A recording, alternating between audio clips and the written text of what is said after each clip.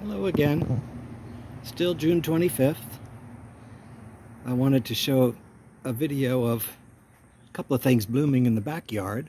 We're supposed to get rain later today and most of next week, which is a good thing. We need it. Right now it's 98 degrees out here. But my crepe myrtles are in bloom. This is the white one and it looks absolutely gorgeous. Of course, the problem with crepe myrtles is when they start blooming, they lose their yesterday flowers all over the place. Kind of looks like snow back here.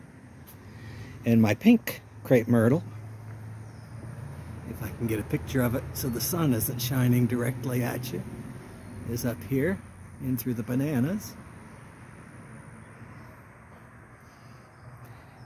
And the other thing that's blooming today that I don't get a chance to see very often is my Crocosmia.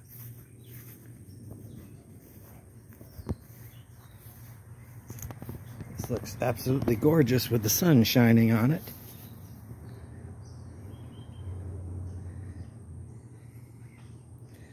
I got this from a friend. It grows like a weed here in Alabama. And I can't believe, of course, if you get a named brand, you can Google it. $29 at Lowe's. And it's really a weed here. It spreads by bulbs, and the bulbs grow on top of one another. And once when you bring one bulb into the backyard, you'll have it forever.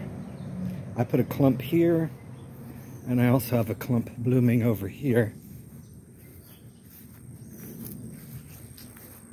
The problem with Crocosmias is they flop.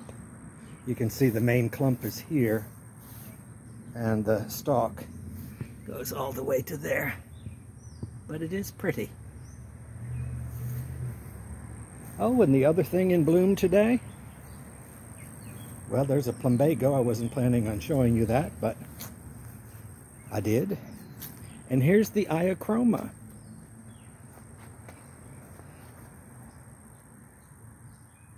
It's looking really nice. I cut it back. You can see here it wanted to grow about 8 feet tall, and I hacked it back again. Give you some idea of scale.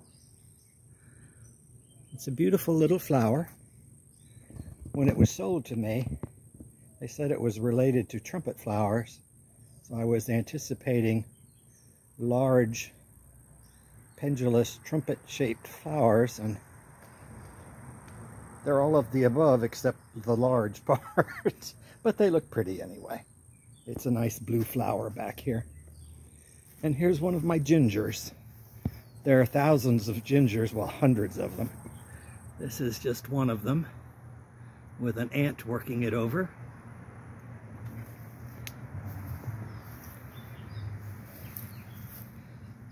My vincas are still doing well. That's where I had the Crocosmias last year. Actually, for the last 3 or 4 years, and they just got so heavy. What you have to do with the Crocosmias is about every 2 years you need to divide them up, otherwise they get a huge cluster and they just sort of fall in on themselves and don't do really well. And I still have my fortnight lily blooming.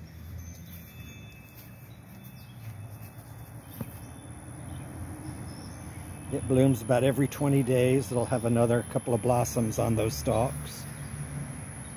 And my white jasmine, still blooming. I had planted that like late in the fall last year.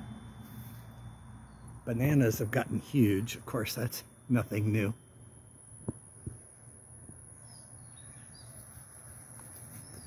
And the only other flower in bloom here right now is my Datura. Well, it's looking pitiful, but that's because it's nearly 100 degrees out here now. And oh, the news was yesterday. We had some rain in the afternoon. And I went outside. It was over 100 and the rains came and cooled it down. And so I came out in the rain when I was sure there was no thunder. and was walking around in the backyard, and sure enough, my turtle friend was visiting. So apparently he must live somewhere in my backyard. So I gave him a strawberry, which he ate. And surprise of surprises, I've been telling you about these large black grasshoppers that like to eat my amaryllis. Well, I had killed a couple the day before. Whenever I see them, they're about 3-4 inches long. I killed them, but I didn't know what turtles ate, so I picked one up where I had killed it and sort of brushed it in the grass and gave it to him. And the grasshopper was almost as big as he was, well, half as much. And in any event, he ate every last bit of it. And then he disappeared into the aspidistra. So, there you have it for today. Stay cool. Bye-bye.